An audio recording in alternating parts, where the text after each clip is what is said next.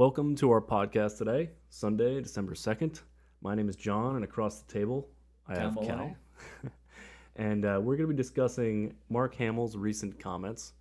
And I think that you have a strong idea, but for the viewers out there, we'll just say Mark Hamill's quoted recently as saying, quote, "For centuries, men have had their chance to rule government with middling to poor results. Who's ready to let women take charge completely? Just women. I know I am." I know I am. The soy is very strong with this one. So this is his comments in regards to a photo titled "Welcome to the 116th Congress," and it shows 6 women who've recently been admitted into the halls of power. Right, and that's how he kind of bases this off, like what's between their legs, right? Hey, they're women. And some people will say that if the view of a sex being superior to another is considered sexist, right? So, but I'm not surprised because I believe Mark Hamill is also anti-gun. Is that correct? He always cites the acceptable opinion on every issue. Yeah, right. If that sword that was waving, the Jedi sword, lightsaber was a gun, you'd probably think differently, right? And there was that scene in Star Wars where he did hold that lightsaber and pointed to his face and kind of, in a minute it could have lasered off his face. Right. So I think that's another instance of not very good trigger control. You might call that. Trigger safety. Yeah. He's he always seems to be on the right side of the issues. Anytime if you look him up, all you have to do is look up Mark Hamill political positions, and you'll for the type of actor that he is, it's interesting to hear that he always seems to be on the correct side as far as the allowable side. So. Kind of like George Takaki. How do you say his last name? Yeah. I know. Well, but he usually does the same thing. But recently, he made a tweet or something about saying, "Hey, this immigration thing going across the border. Apparently, the tear gassing has been going on there also Obama's time." And this isn't just a Trump's issue. This is he will say it's an American issue, right? So it's interesting of him to kind of correct himself. I don't think this is something that Mark Hamill will ever kind of go towards correcting himself. Right. You could say like someone who kind of forgot that, and even in his own movie, letting a woman have not like letting a woman, but like the woman there that wasn't in control after Leia, just led to the destruction of the rebellion. You could say, right? Because when they were going into the Millennium Falcon, there's only like 10 people left, right? When they're kind of waiting, maybe there's a signal of the people that are going to come out there and save them. Nobody did, right? Right. And all because C thought that Poe was mansplaining or beating a place out of position or something like that. Right. She was it Holdo, Admiral Holdo? Yeah. She crashes the ship, which in itself is kind of right. insult to the driving skills of but you see things like this, and it is an odd movie franchise to hold up as the epitome of putting women into power has only been good, or and if you're opposed to putting anybody into power, you see that and you say, well, certainly it's not going to work out any better if you just choose women. So he wants all congressmen to be women, and I was like, what, why stop there? Why don't I just replace all soldiers with women? Notwithstanding, it's socialized military. Not to say women still learn how to shoot guns. I think that's very important. But when you look at even the military, like the Navy, you find that they tend to get pregnant when they have overseas missions, right? And so that's very costly in terms of having to send them back to stateside, find a different job for them, retrain someone else, and send them back overseas, right? And that's rampant in the Navy. So it's kind of weird, I guess. What other areas do you want to put women in charge? But we want to say that, well, if you put women in charge, there won't be any war. You kind of forget about the White Feather campaign. Have you ever heard of that? I do, I believe, but you need to refresh my memory on that. So in World War One, I think. So they talk about waves of feminism. They always say the different waves are different from one another. Mm-hmm. And so now they kind of have the same kind of common denominator of hating men, and that in the First World War during the White Feather campaign, where there were men still left behind in Britain and England, were not in the front line in the trenches getting slaughtered being used as cannon fodder, disposable males, as it were, they will shame them if there are any men left behind and give them a white feather.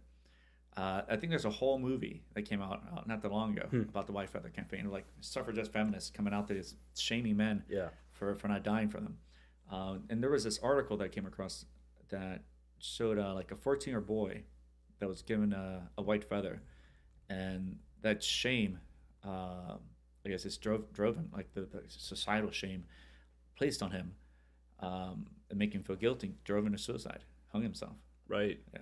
You see, we've discussed recently, of course, the 100 years since the end of World War I, and so that's a timely issue when you think about the way we still look at who's expendable, right? And we think, so in a sense, there are more and more people talking about sending women into zones of combat, and still the deep gut of most people says that it's doesn't sit well, and it is odd, because if you look at women that way, you also would look at men. You would think, well, why are men so much more expendable? Why do we have this ingrained thing in our culture that says this? Right.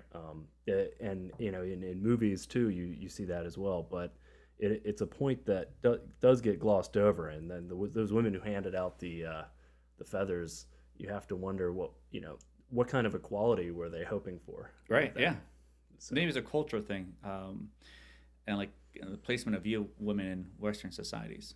They don't want them in the front lines, and they kind of look at other stuff. Men are stronger biologically, right? I think my friend Luke brought up a point that it takes 10 times longer for a woman to build up the same kind of muscle as a man can build up. So there's different advantages. Like the PT stuff is kind of different as well in the military. Right. So if the goal of the organization is like violent defense or violent offense, right, you want the most violent people capable of violence there, right? And I think it goes to show time and time again that men are better capable at violence. Right. Yeah, I mean, the crime statistics bear that out. Yeah. Well.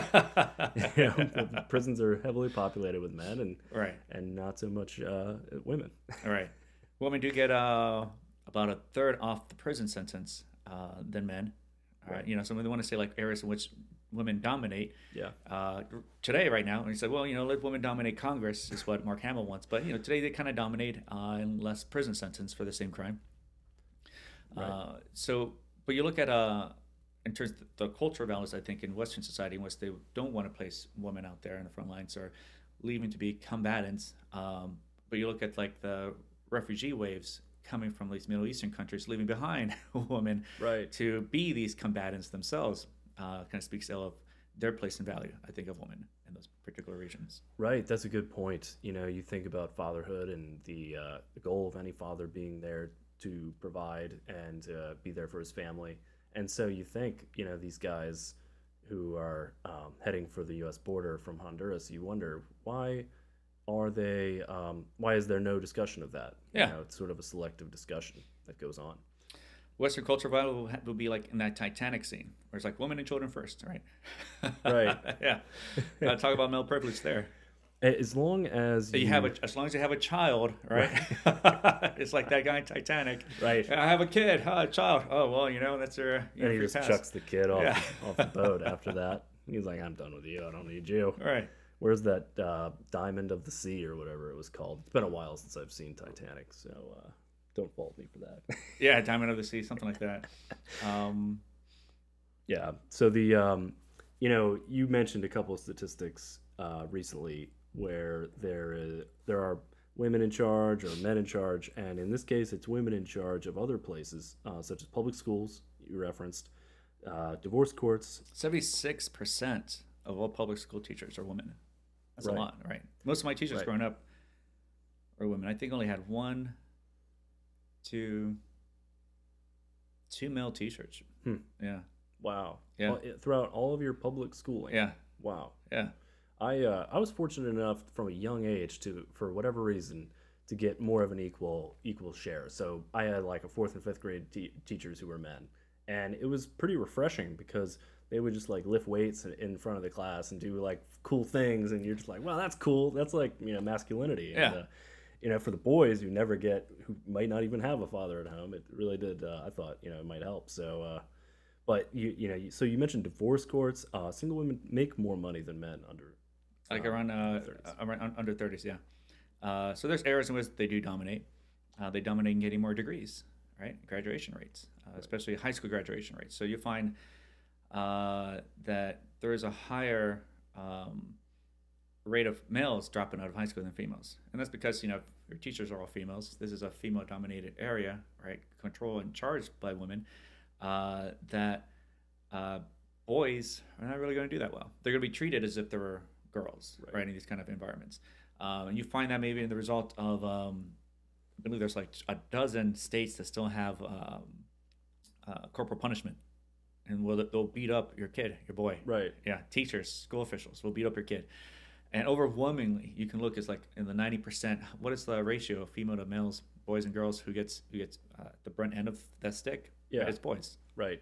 Naturally, boys are precocious, and they're going to be accused of having ADD or something. Right. And that's why they're out of control. You sit down, you read Romeo and Juliet. Right. Don't read Treasure Island. Right. Schooling really is. It seems like it's always been designed, or at least more recently, for kids who are capable of sitting still and behaving. And that's like if you know anybody who's thinking about having kids, they're like, man, I really hope we have girls, so I don't have to worry about boys jumping out the window and doing. But that's what you expect out of boys too, and I think there's a lot of positive sides to that behavior.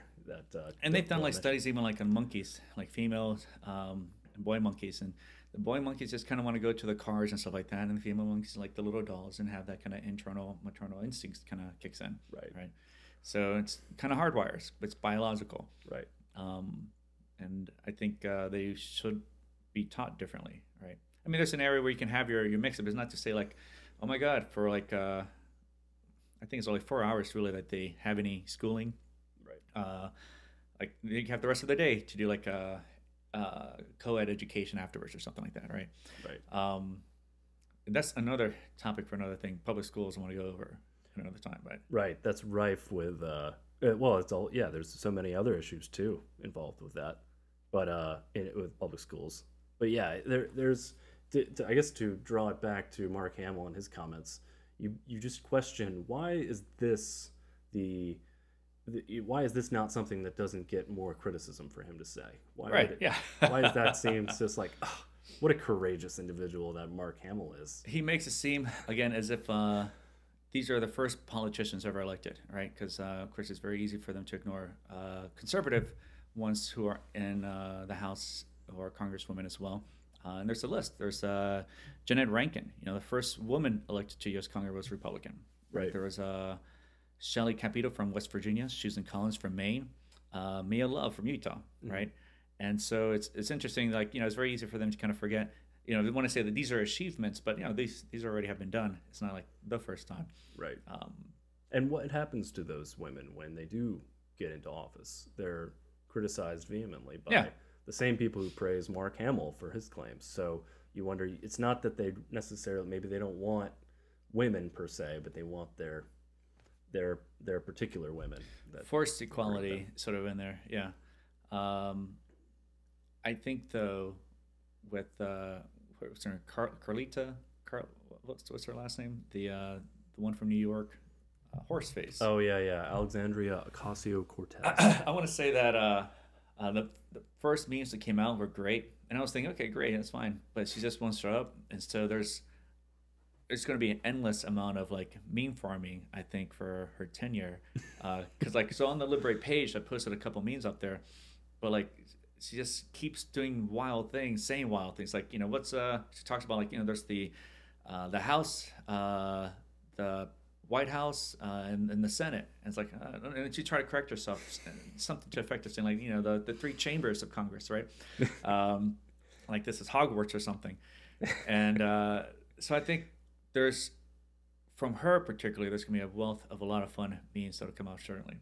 Yeah. She didn't really know what she was doing. I think she's also got her phone out all the time, and she's doing this these chats where she's eating mac and cheese and just meandering about various issues. And so it's fascinating. She talked about health insurance and how it's cheaper now that she's in Congress as opposed to when she was a waitress, Yeah.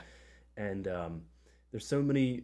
The discussion needs to happen where somebody who believes in markets can jump in and say, there's a reason for that, and there's a reason that waitresses, and it's more expensive for waitresses, but they don't want to have, it's always more government spending. Right. It's going to be the solution for why it needs to be fixed. I did hear that they're going to remove the forced fine feature, I think next year or something like that, where you're forced to have health insurance.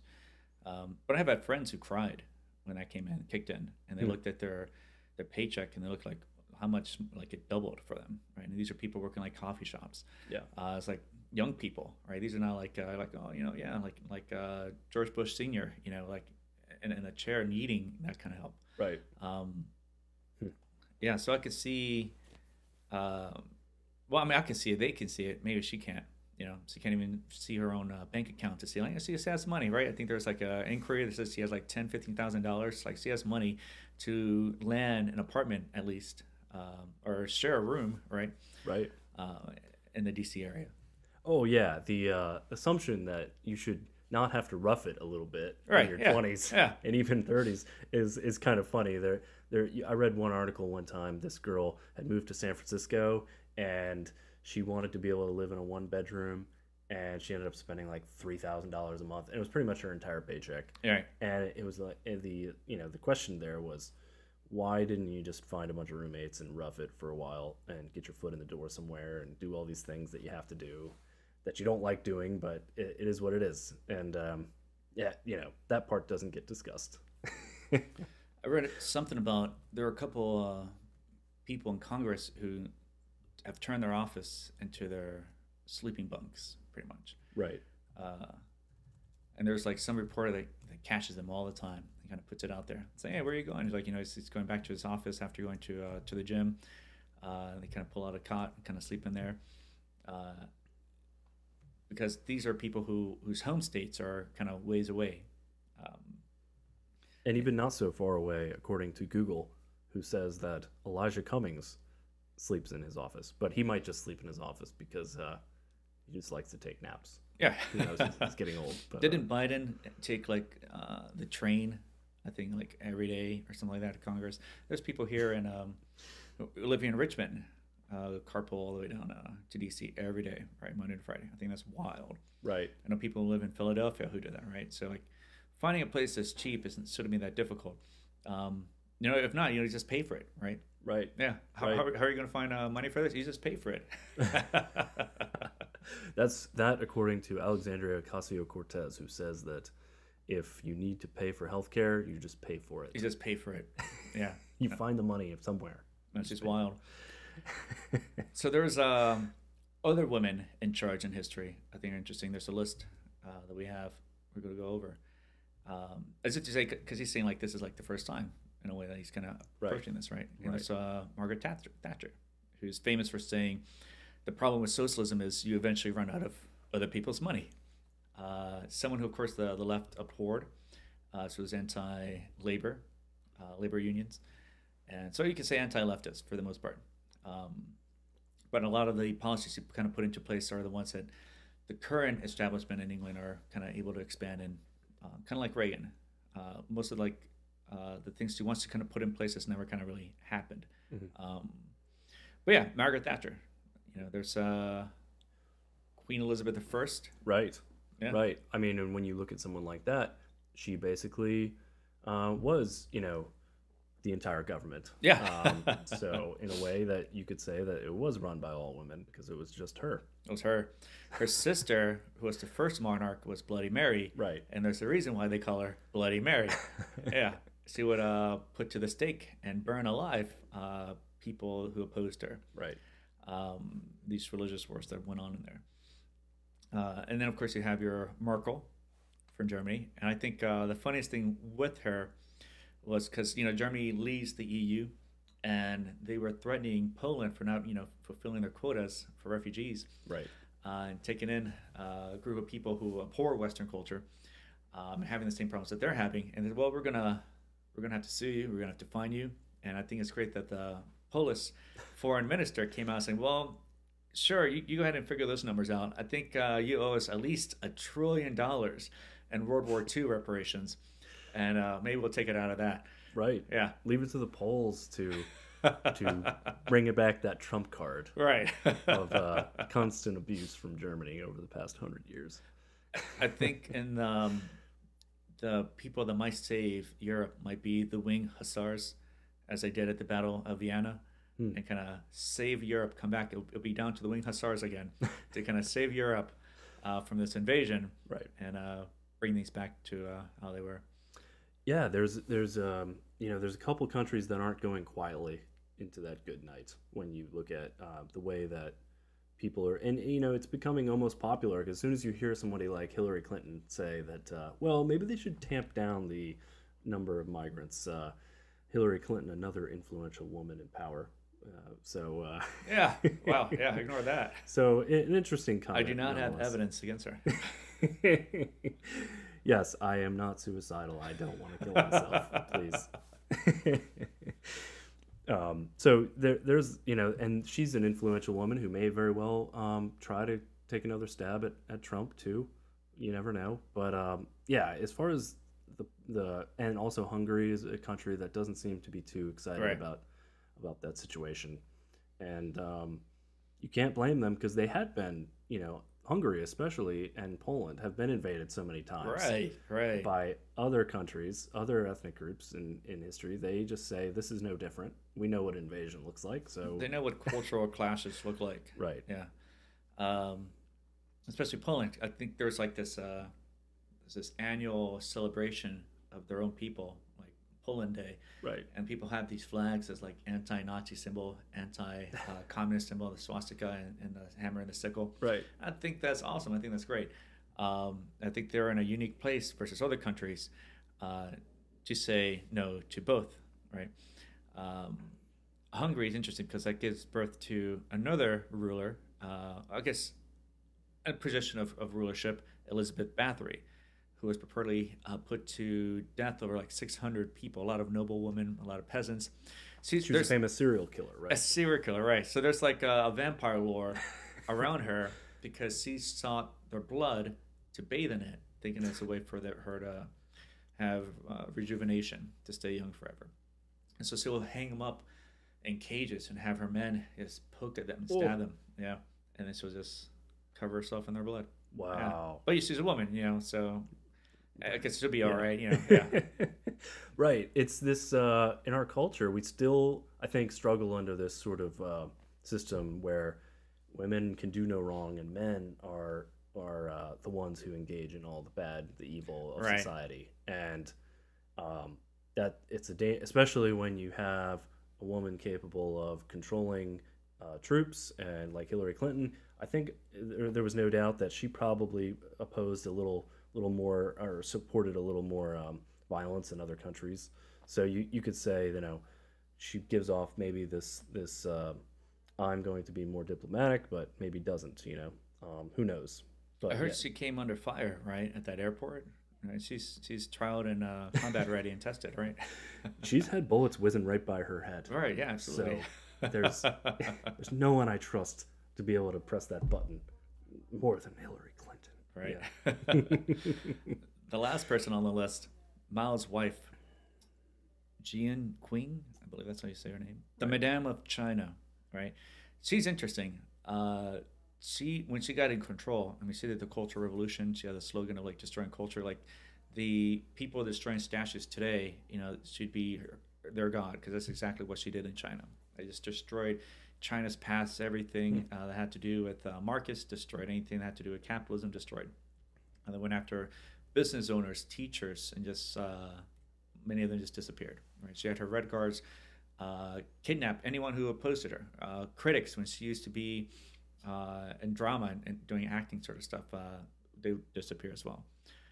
Interesting, though, she would also make disappear and murder her former lovers to kind of create a new textbook history in which she was always with Mao, you could say, I think.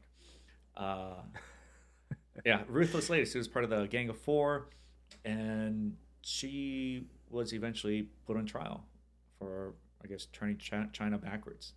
after Mao's death. Oh, Yeah. hmm. So, but she committed suicide though. She wasn't going to let them have right. Yeah, satisfaction. Say. Right. Those stories always are so funny. They remind you of, Kim Jong Un or Kim Jong Il was born on the top of a mountain, and a rainbow appeared in the sky, and like the governments of those countries just create these stories about these guys, and it's so fanciful and untrue. I mean, there's songs about Lenin where they talk about, oh, he's always with us. It's like a hymn from the USSR, and it's no surprise that of course she also they had to change the textbooks to make her seem like she was a okay person, but she was a virgin before he met her. Right. I mean, him alone, Mao. I mean, it's like his former doctor, physician, escaped and published this book about the weird stuff he encountered with Mao. Mao would have these slumber parties of teenagers, and he passed. He said, "Well, this guy's strong for women's rights," but he'd give them syphilis, he'd give them STDs. So there's a lot of stuff out there that I guess people in China. I don't know if they can hear about it now. I don't know what the situation. I guess they can still talk about it. I don't know if Google will allow them to. Right, yeah. Or Facebook will allow them to see this page or anything like that, or our content.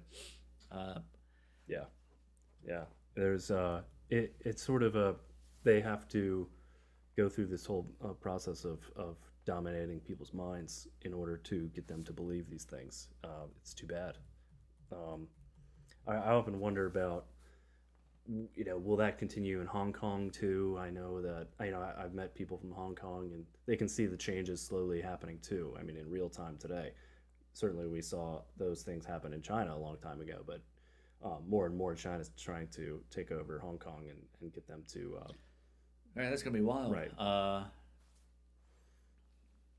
guess I don't know when that is supposed to take place, in 10 years or something like that. So the handover happened in 1997, and then they were given another, I believe, 50 years of separate systems, one country or something like that. So it'll be interesting to see in our lifetimes how much people in Hong Kong are brought under the wing and forced to believe that stuff. I think they're starting to build a bridge to connect to Hong Kong, and trying to have this reassimilation thing kind of going on. And Hong Kong is interesting because it's always number one on the World Economic Index report. Right.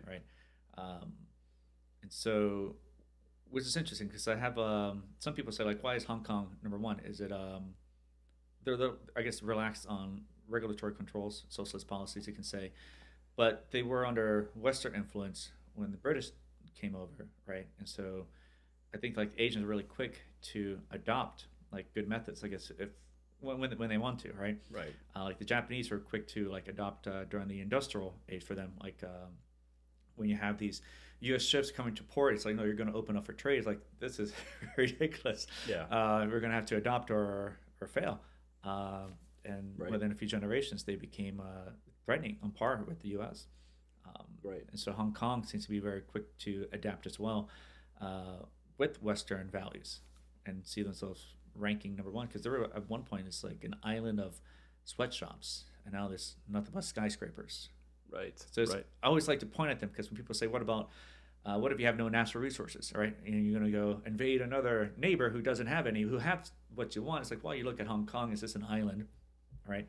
What do they have? It's not like they have mountains of gold or silver or anything like that. Right. It's their trade policies, the cultural values that they have, the free markets. And that bridge that you mentioned, it's I read a little bit into that. It's like a toll bridge, and you have to get a permit to get onto it, because it does connect. I believe it connects Hong Kong to the mainland and Hong Kong to Macau, and so it's a symbol more than anything that China is moving in on Hong Kong, right, and connecting them and bringing them in, and but it was funny reading about all the regulations you had to get through in order to get onto that bridge. It reminds you of your easy pass lanes and different things around here that are really just another form of taxes, but people grin and bear it. I mean, I remember you mentioned people commute from Richmond into DC and from Philly, And I used to be one of those people. And it's so funny because, yes, you do the math and you say, if this is only like once a week, I can do it. I can hack it. It's fine.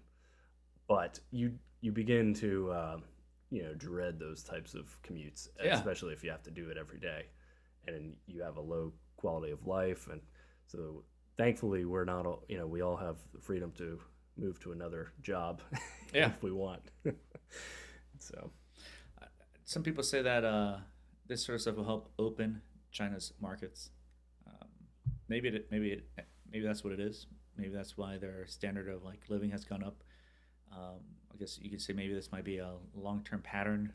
Maybe inevitably they'll continue to open more and more of their markets, or they'll find a way to mess it up again, right? But if they can talk about it, because I don't think they can talk about like their past. I think that's still kind of taboo. Met this like a supermodel, I think from Canada, it's Chinese, has family out there. She talks about how they're still not allowed to talk about it, right? And they'll still, people still disappear in there, right? So it's a weird mix of them saying, yeah, capitalism is kind of good, it kind of helps us, but it can also kind of still fund their machines of control. Right now they have this ID check where they'll scan for you and see if you have a good love for government points or something like that. right. Yeah. So it's kind of like the things that the market creates. A lot of people often think like that's going to free us from government, but the government ends up generally using it against its own people. In China, the Communist Party's latest unlikely target, young Marxists, from NPR. That's wild, right?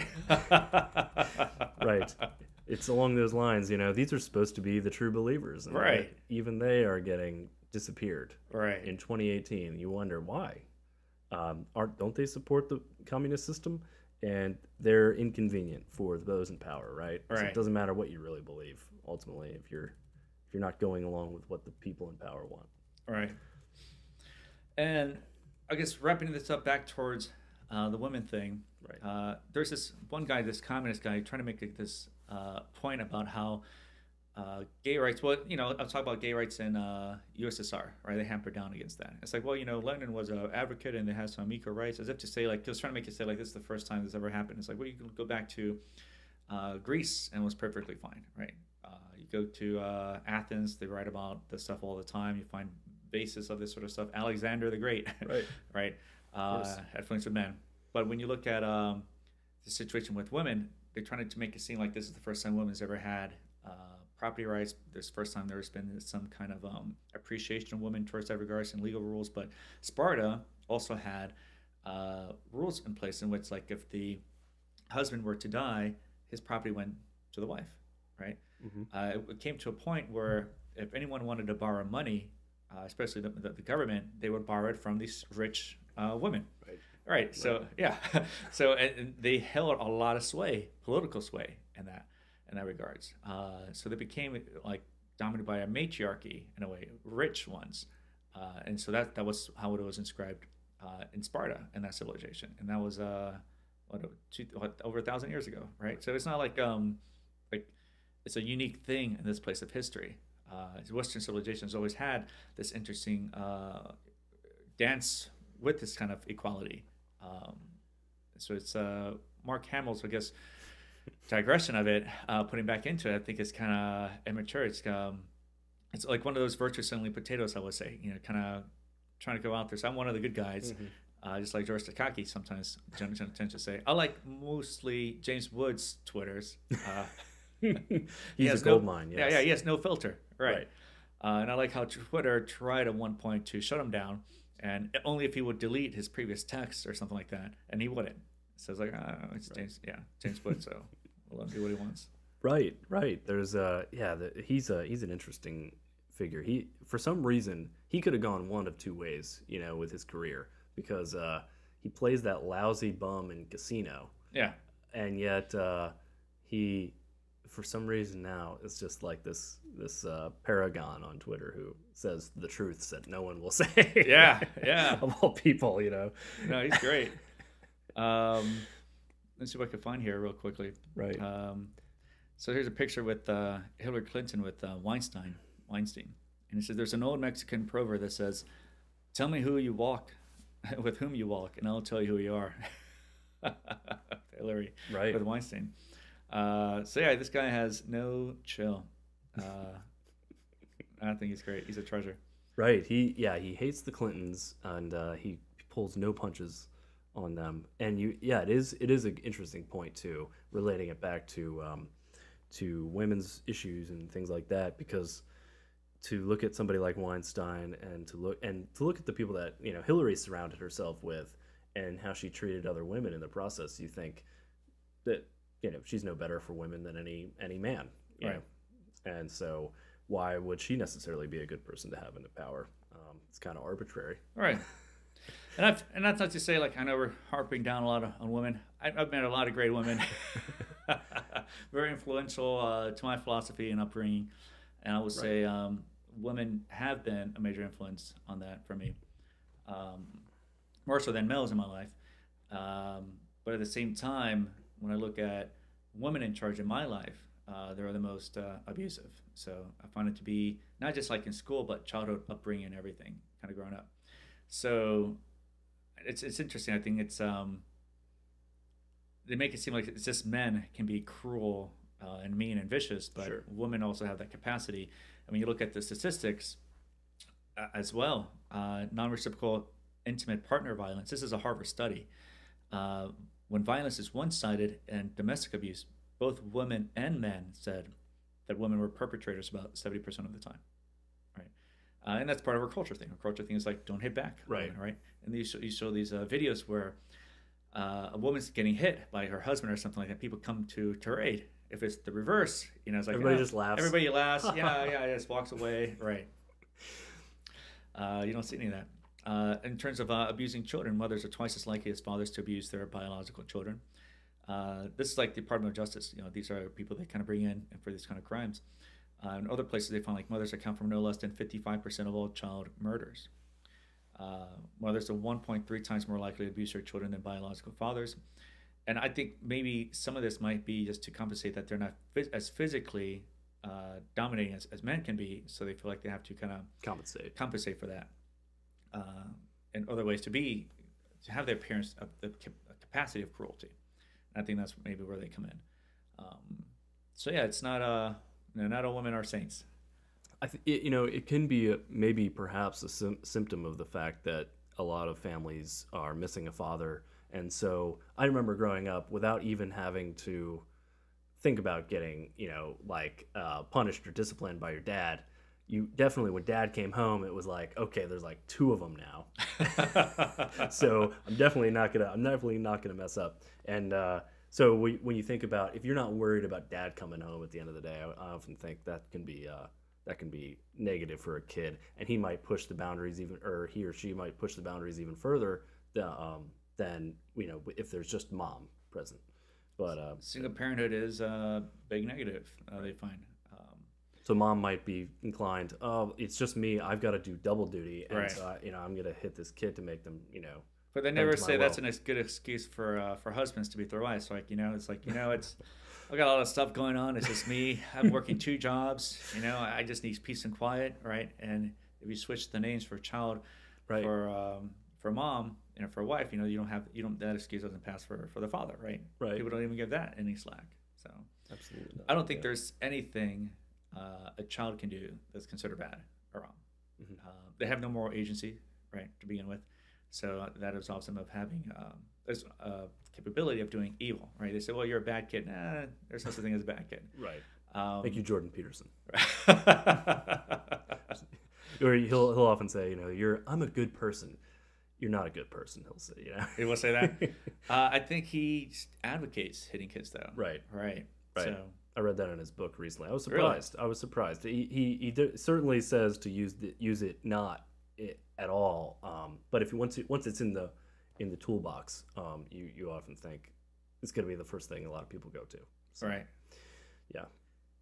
Curious how his children grew up. I think he has a daughter who's into like a meat-only diet or something like that. Right. Yeah. Right. I don't know. Yeah. He's an eccentric dude. Yeah. But yeah, I would say again that in terms of violence, a lot of it's committed by the mothers. So if you want a society where dominated by women, we already have it, right? A majority of upbringing, especially for males, is dominated by women, not just in public schools, but in their lives, growing up. And most of the physical punishment is dealt, given out by women. And it's been my experience. So, and it seems to match a lot of the findings and statistics for these sort of things as well. Mm-hmm. Yeah. So I would say, in terms for Mark Hamill, lay off the soy. Maybe that's, I don't know, maybe that creature that he kind of guzzles that milk from is like a soy creature of some sort. I think the one that he used to keep warm and well, no, the one that he just kind of just like milks right in front of that girl, Ray. Oh yeah, yeah. It's like, what are you doing? He's got like soy milk all over his face, like refreshing. Yeah, you know, it could be on that planet that they produce soy milk. Right? Yeah. That's like whatever guy. I think it's great as a Joker. I think it's good that they brought him back to Star Wars. Sure. I think the way that they cut him off was horrible. I like that he's vocal about how we didn't like how the Star Wars series was turning out. Yeah. But I think other than that, I think a lot of this stuff he's just kind of shut up about. Right. Is he going to say? I think he would be on the camp that would say that Han didn't shoot first, right? Because he's anti-gun, right? So yes, that's a good point. I think he would say Han did not shoot first. I think he would back the re-editing of it so that the Greco assassin guy, bounty hunter, shooting first, and now Han can shoot back. I mean, of course, come on, there's already a threat of your life right there. He's got a gun pointed at you.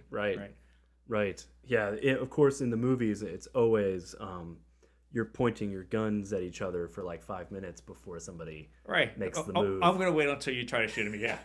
I like the Solo movie was really good, and that Woody Harrelson. Have you seen that movie yet? I have not seen that one yet. So there's a scene where Woody Harrelson is he does his talk, as villains generally do. He's going to do his talk, but Han Solo just shoots him. It's like the Harrison Ford in Indiana Jones, where the guy's coming out with a big saber. Right, like and he's like, just pulls out the revolver. That's good. Yes. But I think this is a good place to wrap up our first podcast. Yeah. I think it was a good one. Yeah, I think so too. Thank you guys for watching and listening. And this will be up on iTunes and on YouTube. This is kalmolinet. John Kennedy. Stay liberated.